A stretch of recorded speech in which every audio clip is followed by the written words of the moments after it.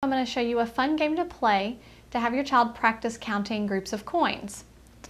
The first thing you need is a piece of blank paper, and we're going to draw a game board on here.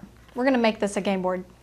So we're going to draw just kind of a squiggly line, and then you'll want to draw another line to make a path.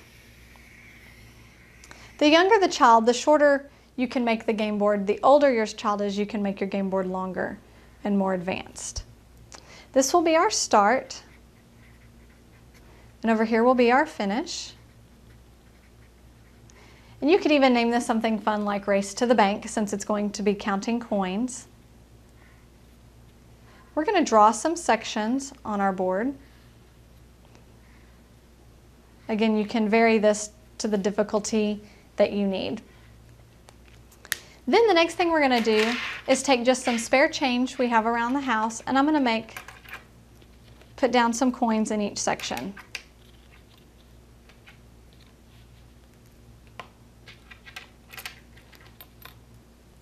Now that I've done that, the people playing each need a marker. You can use something from around the house. I'm going to use this little toy car. And what you're going to do is roll the dice, and you'll move that many spaces. 1, 2, 3. And then we have to count the coins correctly. 1, 2, 3. This is 4 cents. So then I would get to stay there, and it would be the next person's turn. Then it'd be my turn again. 4.